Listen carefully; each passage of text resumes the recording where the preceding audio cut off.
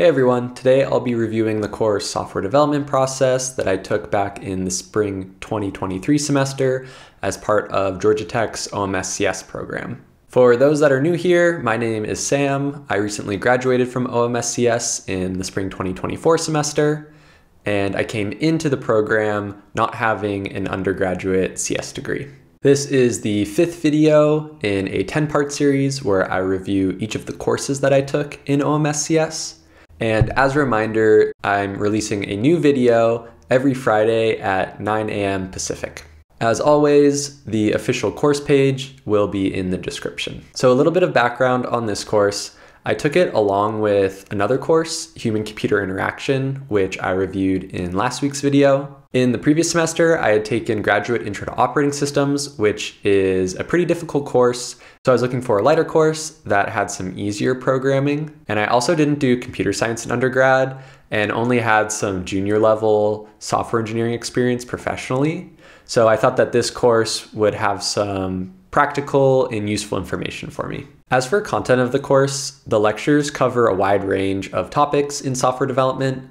So these are things like version control, using IDEs, using object-oriented programming and test-driven development. You look at the software development lifecycle and the Agile method, as well as different software architecture design patterns and how to illustrate those using UML diagrams. There were 6 assignments, all of them were in Java, and these covered topics from the lectures like using Git, developing a Java program using test-driven development with JUnit tests, building a simple Android app, as well as architecting a software project using UML diagrams. There was also a group project where we created an Android app that could compare different job offers. And we also had to write up some supporting documents like a design doc and a test plan. At the end of the course, there was also an individual project where we created a file parsing command line program that took in different flags to modify the behavior of the program. As for pros of the class,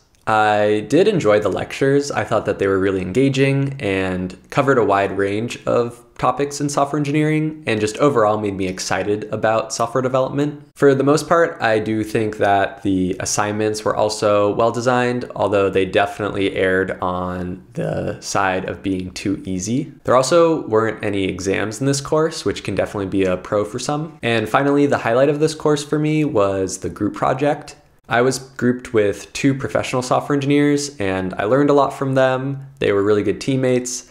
I was able to build out the entire backend and design of our database, and I learned a lot doing that as well. And I found it interesting to draft up the different design documents because my experience building software was always centered around the actual programming. And it was interesting to have to take a step back and write up our plan for the app before actually building it out. As for cons of the course, the big one is that the course is just really light. I think that I definitely could have learned a lot more if the course was more rigorous, and I just left feeling like there was a lot about software development that I still didn't know.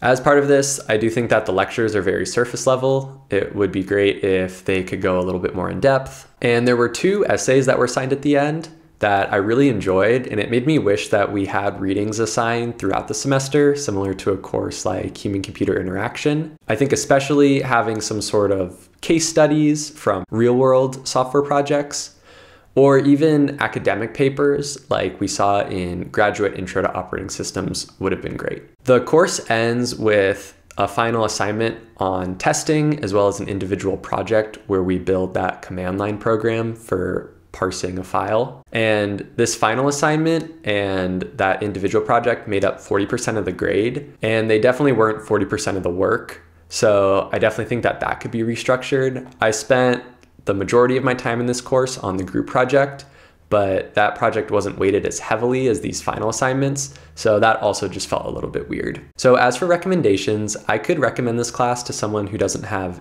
any professional software engineering experience or just very junior level experience. This class is really light, so you could definitely pair it with a course too if you're looking to do that. And my overall impression of the class is that I learned some useful Git commands and some interesting software design patterns, but other than that, I definitely could have learned a lot of this information on my own. So that's it for this review. In my next video, I'll review the course that I took in the summer 2023 semester, which was Introduction to Information Security.